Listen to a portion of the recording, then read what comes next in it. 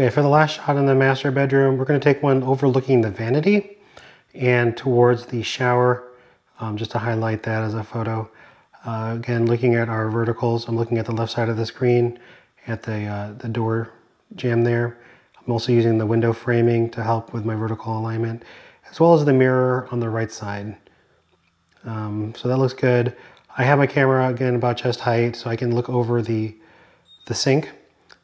So that looks good, and I'm going to go ahead and adjust my exposure.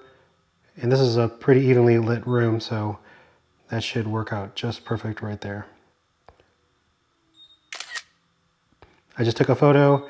Again, I used the right side of this door jamb here to stabilize my hand so that everything stays pretty still.